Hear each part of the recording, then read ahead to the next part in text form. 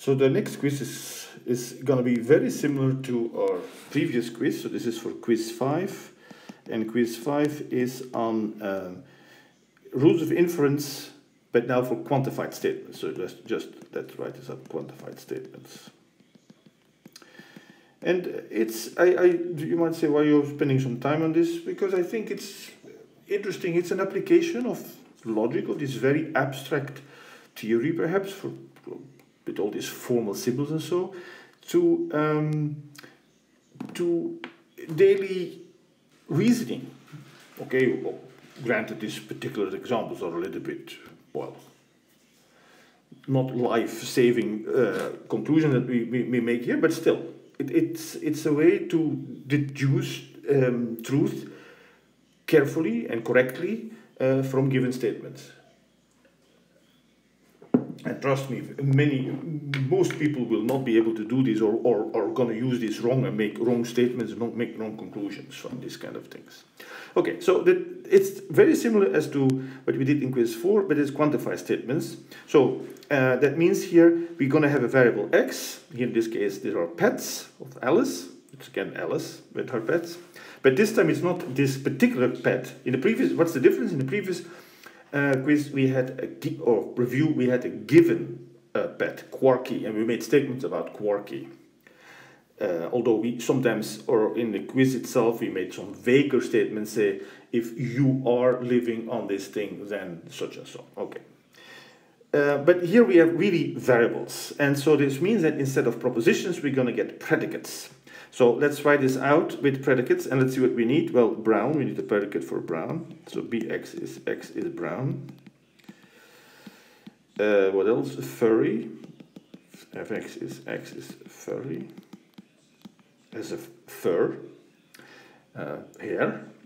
This is also furry. Non-brown pets are old. O of x. X is old. If you want to rather think about young, you could make a predicate for young instead. Has no legs. Again, as I said, I prefer to write positive things.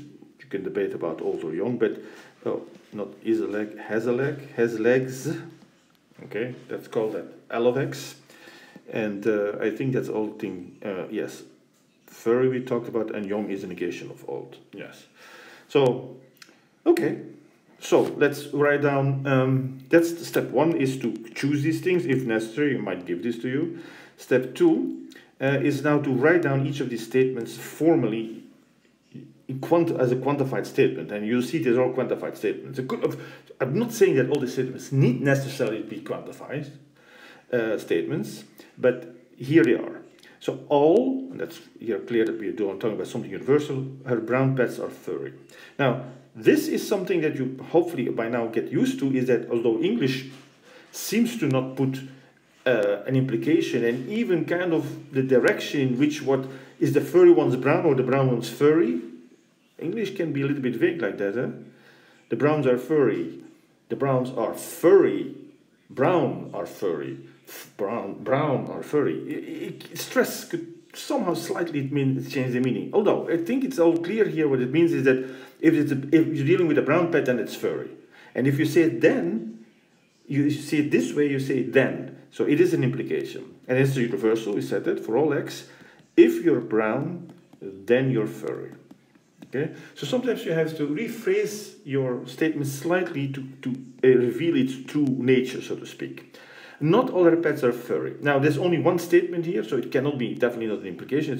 It only involves the predicate px, but so it says it's not all. So it's a negation of a universal statement. So let's write it this way. Okay, I'm just copying what the English word says. You could say, okay, it means also something else, but just let's formally rewrite it. Okay, the third statement says, any of her brown pets is either old or has no legs.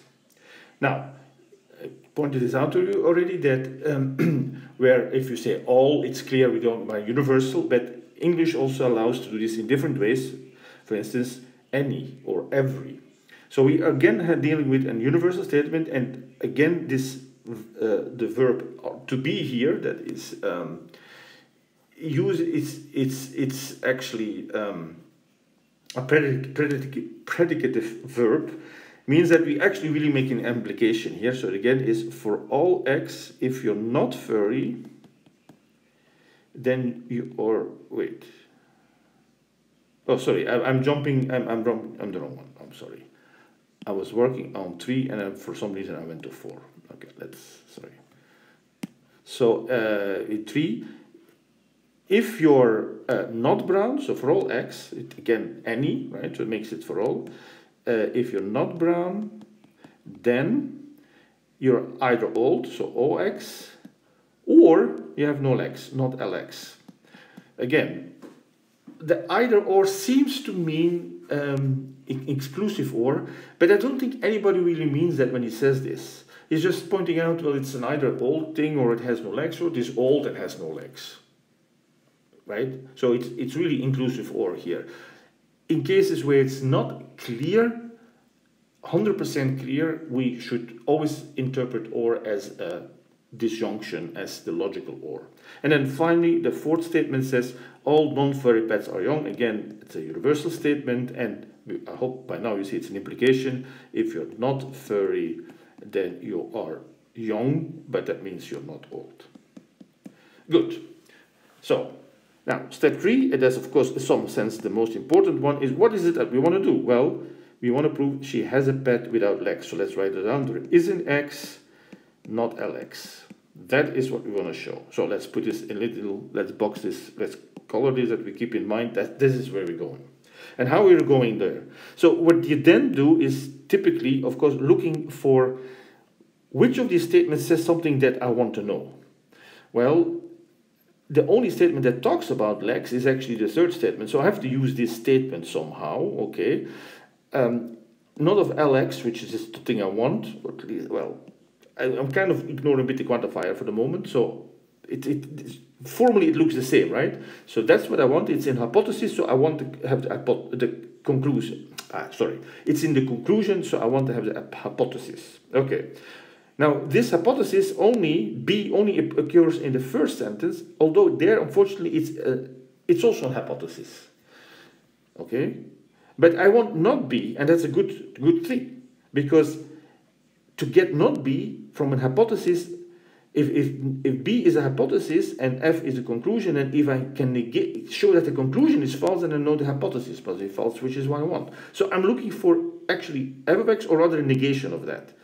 Now, what about this one here? This is a little bit annoying. And so even before I go on, I might say, wait a sec, I don't know what 2 means properly. I have pointed this out that when you take a negation of a formal statement which still has sub-predicates and propositions inside of it and quantifiers inside of this negation, then it's very hard to grasp what is going on. So before we go on, perhaps let's rewrite, find something that is logically equivalent where the not is completely applied to all the predicates. And this is very simple. We are doing here the Morgan law for quantifiers. And remember, it means you flip the quantifier and then you negate the predicate. So this is the Morgan law for quantifiers. But if you say the Morgan, that is more than enough. Okay, so good, because remember I was trying to say something about I want to negate this, and this is exactly what this does. Oh, that is good news. So let's use that. Now, so I'm thinking of using 2, okay, but now I'm getting a bit stuck. What I'm going to do with this, there is an x, not f of x. What do you do now with these quantifiers? And this is the new part, so to speak. That is because we have techniques which we call instantiation and generalization. So when you have a quantified statement, you can take an instance of this quantified statement. Let's start with this, and we'll talk about generalization in a sec when we need it. So in this particular case, what we're referring to is that, so this is called existential instantiation. So I'm going to write just instant because I'm going to otherwise misspell this. And what does this mean is now you can bring in a name for a witness to this fact. There is an X, so that means that one of these pets has this property. Now, we don't know which pet it is. She told us, but we cannot see the pets, so we say that pet without legs, call that A. So A is a pet that satisfies this, witnesses this existential statement. And so this existential instantiation gives me not f of a, so where a is a, well, a is a pet. Okay, so a stands for a particular pet here. But which one we don't know. We don't know what it is. It could be that Quarky from last time, but it could be another guy, right? So not fa. Good, but now I have what I wanted. I wanted not f because I was thinking of using this here modus tollens, right? On this guy. Sure, but what about this quantifier? Well, as we have existential quantification, we have universal quantification. What is the difference? In existential quantifier, you can say there is some a, and that's the only thing you can say. There's a. It could be just one, it could be many, but the only thing you guarantee is that there's one. What does the universal says? That's a totally different thing. It guarantees that no matter which one you name, it does satisfy this statement. So that's good news because we're going to do a universal instantiation. So we can take for x whatever we want, and we're going to take x equal to a. And so what we get is BA implies f of a. And now we're in good shape. Now we are back to our previous quiz because we have this. We already had this, remember? This came from here. And so what can we do? I hope you see it. It is modus tollens, right? We have an implication, but we know that the conclusion is false, so the hypothesis must be false, not BA. Okay, so not BA, and then we had said in our, I don't know anymore what we had said, but yeah, that's what we said. We said we're going to use this here. Now this one, we can conclude that. Again, we have a quantifier, but we now have already done this once, so we can do this again. We do universal instantiation on, let me copy the particular statement here. So for all x not bx, ox, or not lx. So now if we universal instantiation, we can take x any value we want. And so we could very well take x to be some pet b, another pet. But why would we? We don't know anything about this pet b, at least about this pet a we knew something, so we're going to do again x equals a, and this gives me not ba, then oa, or not la. Now this gets in much closer where we want. There is an x, not lx, right? This is what we want. And I'm showing here that this a has no x. Well, am I showing that? I'm showing that this a is, well, it could be old, or it could have no legs. So I kind of want to rule out that it's not old. Okay? So, let's see. What else do I have? Have I used everything? No, actually, if you think about it, so this was 3, right? So I used 3 here. The only statement I have not used, yes, this was 2, and where did I use 1? Here I used 1, sorry. I did universal instantiation on 1. I didn't copy 1 here. So I didn't use this guy yet. Let's do universal instantiation, one more time, on for all x, not f of x, then not o of x. And we don't really have to know what this f and o mean, okay? It's just formal. Formally, we say we can do this, and of course we take again a or a, right? Not f of a, then not o of a. Okay, that's what we have. Do we know, what do we know? We know actually, we have some truths. So sometimes you have to go back to truths that you discovered early on. Sorry, here we discovered it. And we also have this truth, but I'm not going to use this now.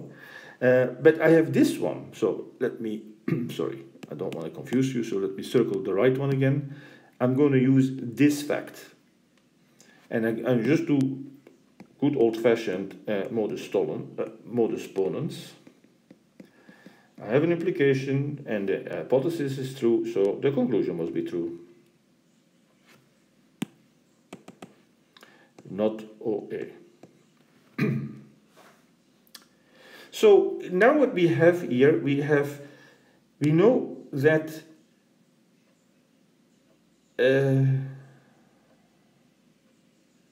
oh yeah, I'm sorry, I forgot to use something, right? Because I was doing this. I'm sorry, I forgot a step. I mean, I said it, but I didn't write it out. Remember, what I was trying to do was, with this universal instantiation, was because I wanted to use the fact that I don't have not BA. I'm sorry. So there's another modus ponens here. So let me make sure that I write this. No, this doesn't work. I have to do it correct from the beginning.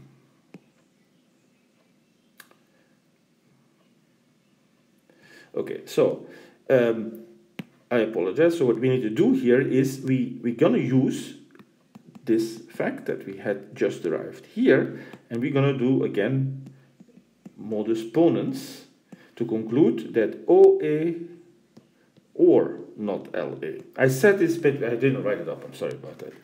So this is where we're at. We know that this particular pet is either old or has no legs, or perhaps both. But we want to rule out that this is old, because then we know that it has to be this, okay? And we just did that. We say, oh, but it is not old. A is the same A as here, right? That's the whole point, that we're talking always about the same A. We always instantiated the same value for X. That's why we wanted to do that. So, all right, so this is good news. That means that I have now excluded this thing. So you might ask, okay, what is the exact rule that allows me to do this? We have seen this. It's called disjunctive syllogism. So I'll write down the particular format for that. It's from the table here. The particular format is that if you have P or Q, and you know that one of the disjuncts is actually not true, then you know that the other one must be true. Sorry, true, not. Then Q. Okay, this is called disjunctive syllogism. Disjunctive syllogism. We had hypothetical syllogism, this disjunctive syllogism. And this is exactly what. Well, so we say there are two possibilities, and here say, well, the first possibility is not possible. So let me write this up here. So I'll write it here. OA and not LA. But we know that OA is not true. So by disjunctive syllogism, this guy, I can conclude not LA. Are we done?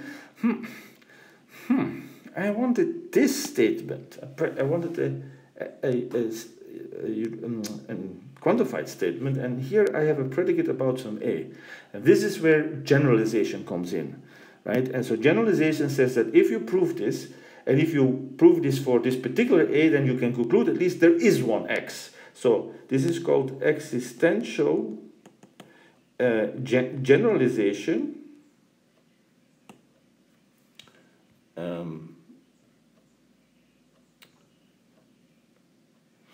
That, well, there is an X, not LX. Why? Because, so this is what we finally conclude. Why is this? Because, well, there is an X, namely A, right? So we can conclude this. There's also something called universal generalization, but that is much harder to achieve. There, you cannot do it for a particular A. Remember, here our A was a pet. We don't know which was. We know there was one such pet. How many we didn't even know. What is his name? We didn't know. There was a pet. If you want to do universal generalization, you cannot just take this particular pet, but you have to prove it for any pet. So that's much harder to prove, but that's not the question here. Okay, so that's the preparation for the quiz.